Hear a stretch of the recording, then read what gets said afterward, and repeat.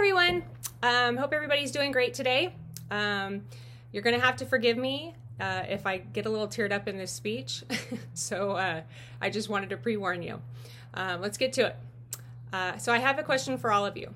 Who is the most influential person in your life? For many of us, we would say our mom or dad, grandparents, siblings, or even a coach or a teacher. My answer would definitely have to be my mom, Patty Webster. My mom was born in Grand Rapids, Michigan, but raised in Australia with her 4 brothers and sisters. Yes, she does have the adorable accent. This special woman has impacted my life in so many ways, showing me unconditional love and guidance and support. She has taught me patience, humility, compassion, and most of all, she has taught me to never give up and trust in the Lord. My mom is not only a devoted and caring mother to my sister and I, she's a wonderfully kind and human being.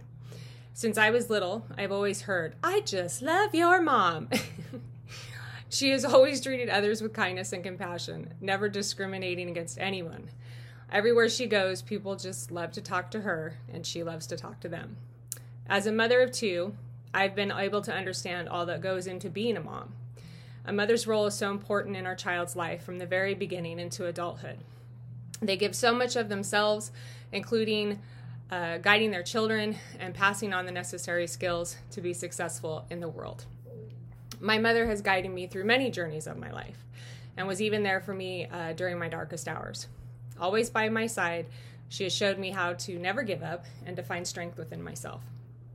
As a child, my mom was at every soccer game and softball game, cheering me on. And when I say cheering me on, she was the loudest mom and was even thrown out of the stands a couple times when the ref or the umpire would make a bad call. She would pack the best lunches, always leaving me notes for encouragement throughout my day. And most importantly, my mom took us to church every Sunday and had us involved in catechism classes all the way through confirmation. She brought me to Christ and made sure I developed a relationship with my Lord and Savior. As I reached my teen years, my mom showed me what hard work was. With only her GED, my mom studied and learned new skills in her job. She climbed the corporate ladder and became an engineer for Pacific Bell, which is AT&T today. I learned that it's never too late to learn something new or to try to better yourself. In fact, that's why I went back to school at 40 years of age to get a degree. Then at the age of 21, I became a young mother.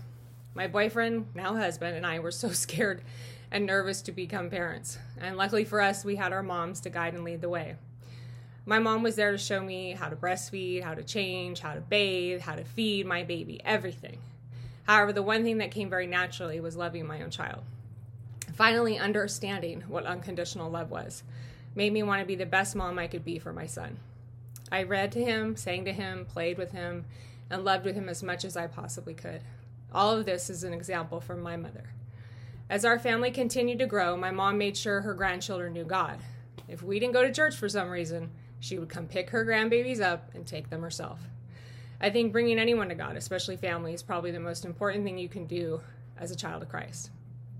From 2005 to 2013, I went through the darkest period of my life.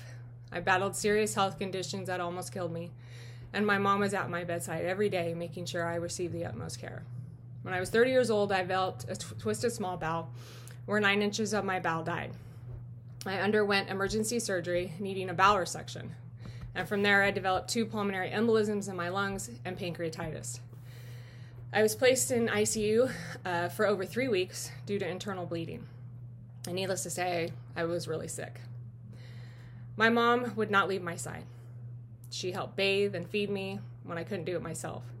She helped take care of my children so my husband could come see me after work, working 12-hour shifts. And then when I came home, she even nursed me back to health after every surgery. You may be asking, every surgery? Yeah. I've literally lost count on how many surgeries I've had. My doctors have had to go back in almost every year since to untangle my bowel due to adhesions. It's been a difficult road, and I wondered if I'd ever get back to a normal life again. My mom would just keep saying, pray and have faith in God. And after battling for 8 years, I finally understood what my mom was always saying. Give it to God. Well, I finally did. I gave all my pain and suffering to him. Sorry. And told him it was his to handle. That he could deal with the stress, the worrying, and decide when I was going to get better. Once I trusted him and gave up all control, things actually started turning around. My strength came back. No more adhesions, no more surgeries, no more pills. A miracle through God given to me by my mom. As you can see, even as an adult, my mom was still caring for my every need. My mom today is enjoying retirement and still keeps God at the center of her life. She continues to be a devoted Catholic and serves others by volunteering at her church and even the food pantry. And my mom and dad now have been married for 50 years this January, showing everyone what true love and commitment are. She's the center of our family, both immediate and secondary, and literally the glue that holds us all together. As a wonderful daughter of Christ, I can say with 100% certainty, I am truly blessed to have Patty Webster as my mom. And anyone who knows her knows just how special she truly is.